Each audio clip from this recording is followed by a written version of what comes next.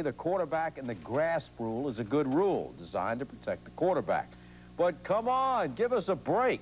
Sometimes the rule is taken a little too far.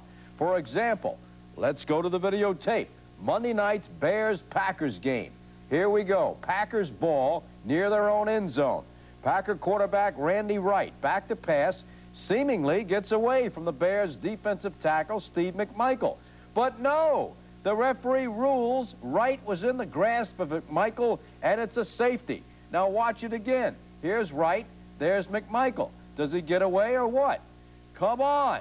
What is this? Touch football? Protect the quarterback, certainly, but don't pamper the quarterback. And you think you're too small to play football? Well, hold on. Time out, folks. Here now is the smallest Division I college football player in the country today. Let's go to the videotape and look at number 81, Tyron Thurmond of Texas Tech. Here he is returning a punt. Thurmond, 19-year-old sophomore, is 5'3", 130 pounds. There he is. He doesn't just run back kicks. He is also the starting wide receiver for Texas Tech. By the way, Tyron's father is 6'1", and his mother was 4'11". And on the other side of the fence, the biggest college football player in the country, 6'8", 320-pound offensive tackle Marshall Land of Texas A&M.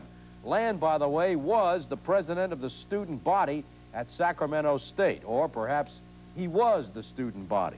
And what a week of pitching by the National League Western Division champion Houston Astros. Yesterday, of course, Mike Scott and his no-hitter. The night before, Nolan Ryan, one-hitter for 8 innings, struck out 12. And the night before that, lefty Jim DeShays striking out a Major League record 8 batters to start a game. In case you missed that, and never done before in the history of baseball, let's go to the videotape. Tuesday night's Astros-Dodgers game. You count them. DeShays facing the first 8 Dodger batters. Steve Sachs. Here is Reggie Williams. Enos Cabell, the 3rd batter.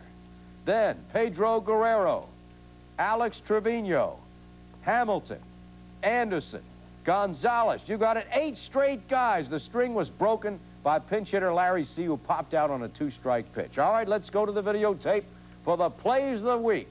Here we go. First of all, the worst off-balance swing of the week last night, Darnell Coles and the Tigers. The best catch of the week by a third baseman going for a foul ball in the dugout, Denny Walling of the Astros. The best 2 plays in one game by a third baseman, Howard Johnson of the Mets. There's the first one. Then 3 innings later, Howard Johnson again turns this one into a double play. The wild pitch of the week, Rod Scurry of the Yankees. Nice throw, Rod. The best reaction after striking out, Mike Laga of the Cardinals.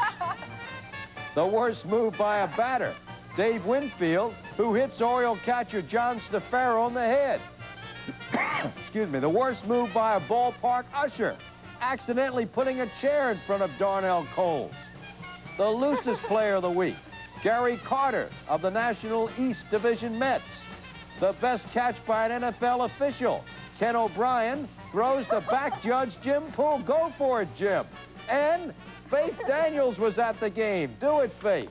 The plays of the week. Till next Friday, this is Warner Wolf. You certainly get around, Faith. I do get around, thanks to you. Take care of your voice. See you next Friday. It's 19 December.